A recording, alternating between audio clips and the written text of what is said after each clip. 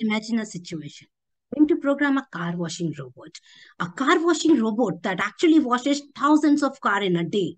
You are programming it. The instructions are going to be park the car in the washing slot, put the water on it, apply the soap, scrub it, and then wash with the water. Only 5 commands that the robot is supposed to perform.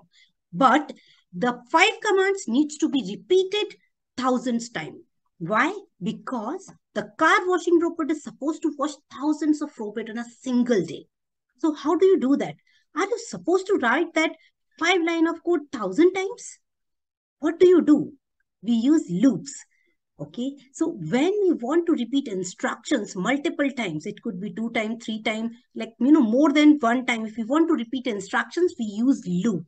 This is what computer is good at, repeating the instructions again and again. So we are already aware of the repeat loop. We have done it very well, and you guys are very well versed about with this repeat loop. Today in this session, we are going to learn for loop. What is this for loop? How it is different from repeat loop?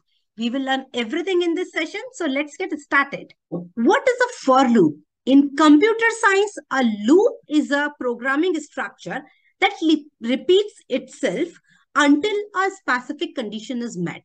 It actually repeats the sequence of instructions until a specific condition is met. This is what we have seen in repeat loop also, right? What does a repeat loop do? A repeat loop repeats itself these many times as we asked it to repeat. So it will repeat, say, for example, 2 times, 4 times, 10 times, 20 times, 100 times, or 1,000 times, or as many times as we asked it to repeat. But repeat loop do not have any other condition associated with it. It will just repeat itself these many times as it is written. So now what is this for loop and how it is different from the repeat loop? For loop, something looks like this. Okay, for loop looks like this. In some way, how? For I from something to something, count by something. It means for I. Refer I here as a variable.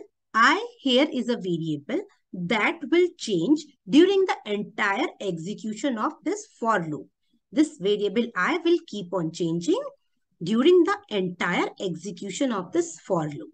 So what do we do in this for loop structure? What we are writing here is for I. Here we are initializing a variable which has got a name I.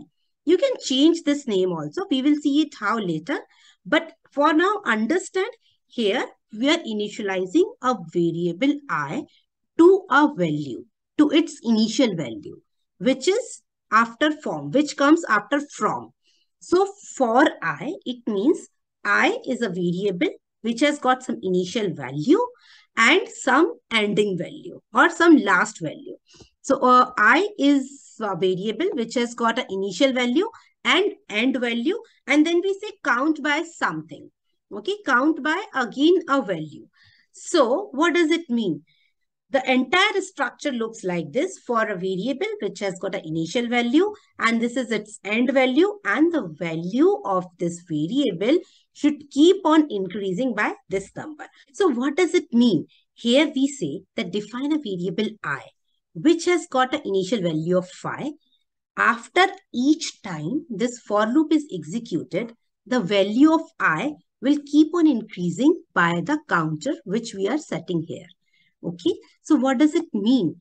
We are writing a for loop and we are giving it instructions to repeat itself and stop when the value of I becomes equal to its end value. So what does it mean? Say, for example, this piece of code where we are saying for I is equals to initial value is 5. Every time the for loop executes, the value of I will increase by 5.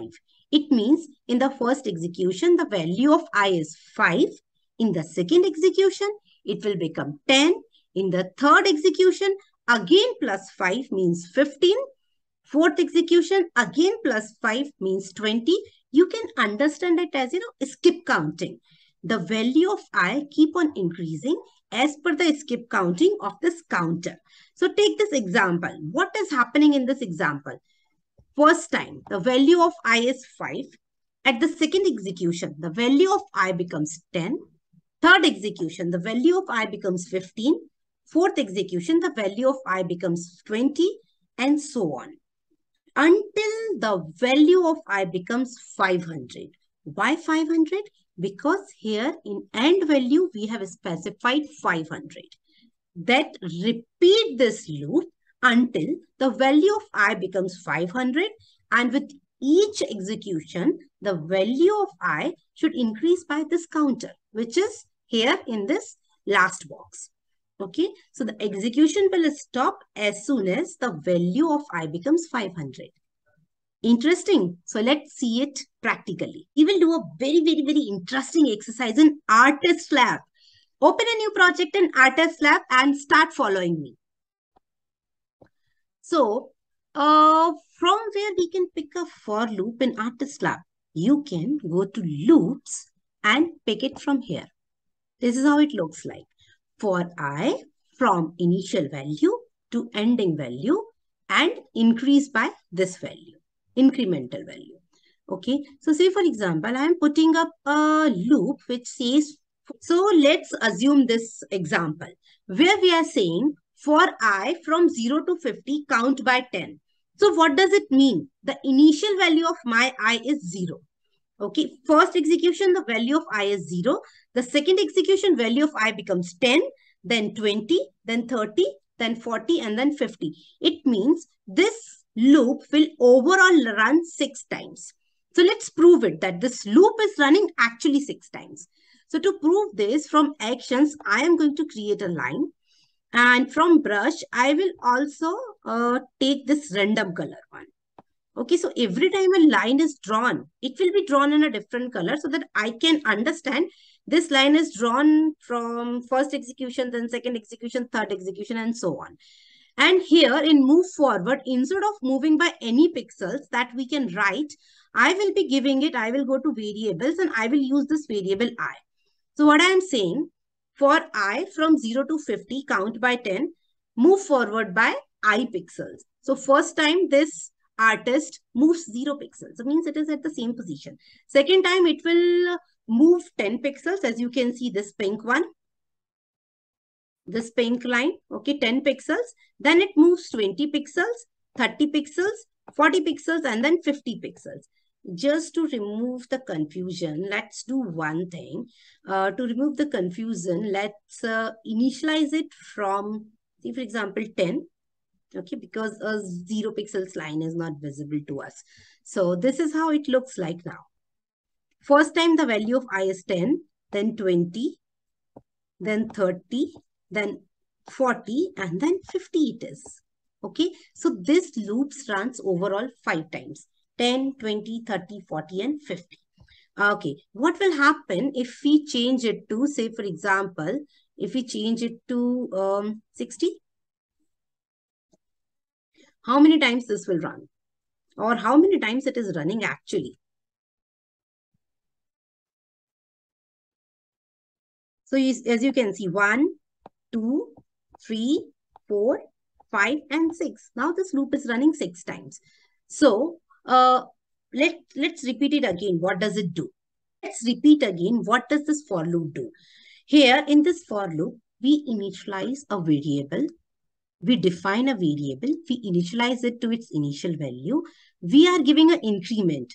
After every time this for loop is run, this value will increase by this count, and the for loop will stop when the value becomes the end value.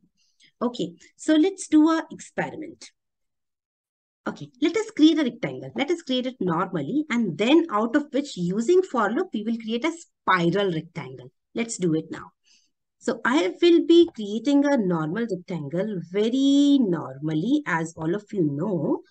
So we will repeat it 4 times because a rectangle has got 4 sides, and move forward, say, for example, 50 pixels or maybe 30 pixels. And then next, what should be the turn? Do you remember the magic number?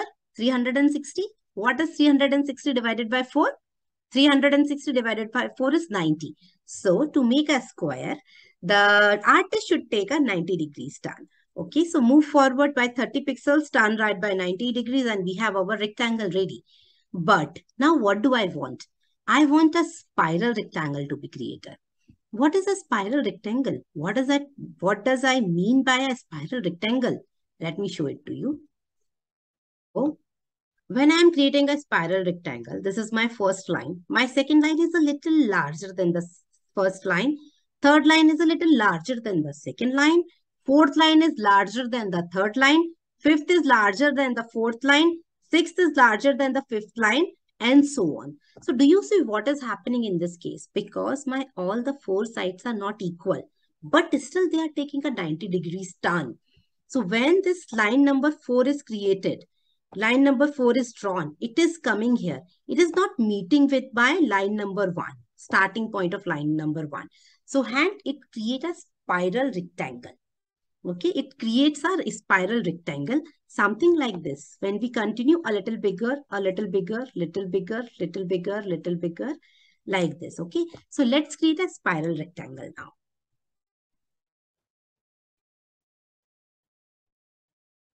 So I will remove this code and I will put this code back. So we are saying move forward by I pixel. So we are creating a line. But if we want to create a rectangle, it will have to take a 90 degrees turn. So I will go to actions and I will take a 90 degrees turn here. So do you see what happened? Let's analyze what is happening here. First time when this for loop is executing, the value of I is 10. Okay, because this is the initial value. So this artist is actually creating a line of 10 pixels. Next time when this for loop executes, because my increment is 10. Okay, so 10 plus 10 becomes 20. The line is 20 pixels here. Third time when this for loop runs, the value of I becomes 20 plus 10. That is 30. So this line created is 30 because we are giving the command move forward by I pixels. And the value of I is changing with every time the loop executes. 10, 20, 30, 40, 50 and so on. Okay, so 30 and then it becomes 40. Then it becomes 50. This blue line is 50. And then this last line is 60. And it stops. Why does it stops? Because the value of I has reached this end value. So my loop stops. My artist does not move ahead forward. Let's do a few experiments to it. Okay, instead of 60, I'm putting it 100 here. So how many times this loop will run? So this time this loop will run 10 times. So I have 10 lines actually, 10 spiral. Let me do another experiment. Instead of count by 10, let me say count by 5. So what happens in this case? My lines are smaller. Why? Because the increment is also smaller. First time the value of I is 10, then it becomes 15, 20, 25, 30, 35 and so on. And it stops when the value of I becomes 100. Okay, so we can do some more experiments. Let me make it 200 and see what happens. 200, okay. So we have a bigger spiral. Okay, so we have this spiral rectangle. What next? I want to create a spiral triangle as also. Why not a spiral triangle? So guys, do you remember the magic number?